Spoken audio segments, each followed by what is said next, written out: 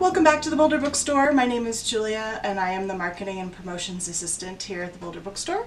And I'm here today to talk to you about graphic novels.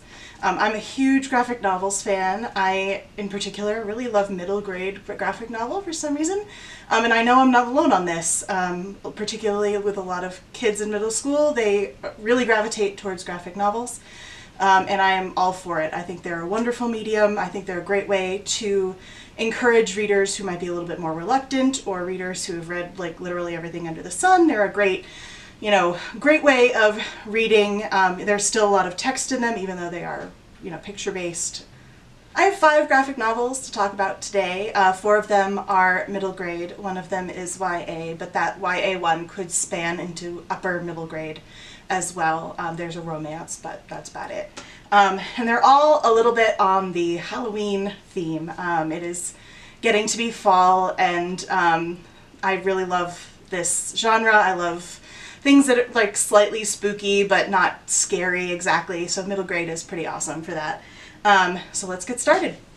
My first one, which I just came across this week and I'm super excited about, is The Witches. It's a graphic novel rendition of The Witches by Roald Dahl. It's absolutely charming. It tells the whole story, obviously.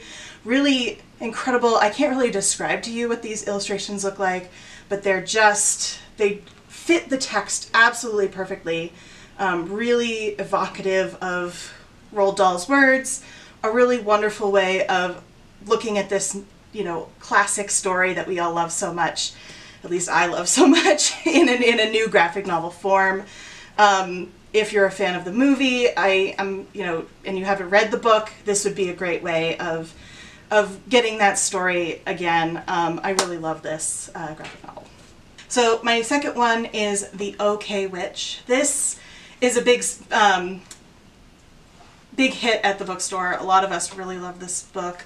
It's about a 13-year-old girl named Moth who lives in this small town in Massachusetts, which is sort of like Salem, Massachusetts, with the witch trials and that kind of history. And she finds out she doesn't really fit in. She kind of feels like an outsider. And she finds out that her mother is actually a witch. And so she learns about the town's history and her family's history, and trying to figure out where she fits in, how she wants to deal with who she is, with taking those things into consideration without really putting all of the stock on that. It's a really great coming of age story. It's a little bit spooky, but not really spooky. It's more about the growing up and becoming who you are and figuring out who you want to be in the world. Really great little graphic novel. My third graphic novel recommendation is Black Sand Beach. The subtitle here is Are You Afraid of the Light?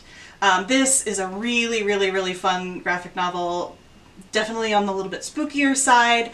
It follows this 12-year-old boy named Dash, who brings his best friend to this cabin that his family built on this beach, the Black Sand Beach. He's not really enthused about it. There's weird family, there's all sorts of strange things that start to happen. The beach is really strange, the sand is magnetic because of the iron content. All this weird stuff starts happening. There's a zombie sheep. It's really fun. There's ghosts and a haunted lighthouse, and really, really fun graphic novel. And also really witty. There's like little bits of jokes kind of like hidden in street signs and cereal boxes, and so it's a really fun kind of hunt for all these little subtle jokes while you're reading the story. Really fun, highly recommend. Like I said, it is a little bit on the spookier side, but also super funny and really accessible. My fourth recommendation is Witches of Brooklyn. I know Liesl recommended this a couple of weeks ago. I don't care. I also really wanted to recommend it. Another one that is really popular with booksellers here at the store. Every time I show it to someone, they're like, "Oh, Witches of Brooklyn, love that one." It's about a little girl named Effie who's recently orphaned and is brought to her 2 kind of quirky aunts in Brooklyn. She doesn't really want to be there, they don't really want her there, but they kind of come together. She finds out that her aunts are witches. And there's a really wonderful storyline where that there's this pop star that she and her friends are like totally obsessed with, and her aunts are going to help this pop star. And so there's a really nice subtext of like meeting your idols and figuring out what's really important and whether those people are really worth idolizing. Really fun graphic novel. Not super spooky, there's a little bit, but really more, again, about that kind of coming of age and figuring out who you want to be kind of subtext. Really wonderful. And my last graphic novel, this one, those four were all middle grade. This one is a YA. It could kind of float in between, I think. There's a romance, but you know, that's about it. It's Pumpkinheads by Rainbow Rowell. I mean, I don't need to tell you who Rainbow Rowell is. She's great. But this graphic novel, I read it last year, super wonderful.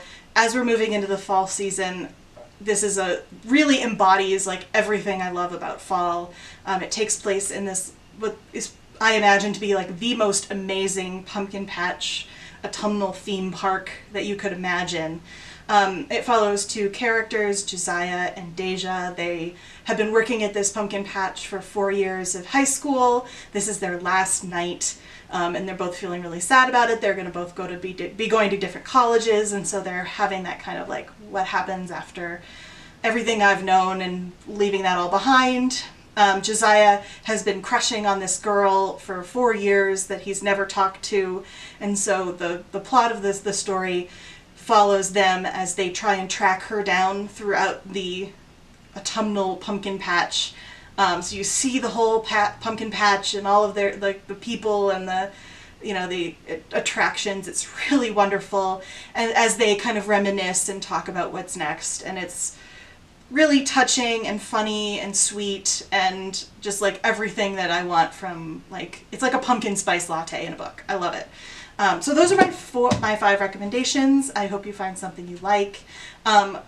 There are so many wonderful graphic novels out there. These are just 5 of them. So if you have a kid who has a specific interest and you want a graphic novel to suit that interest, I bet we could find something for them.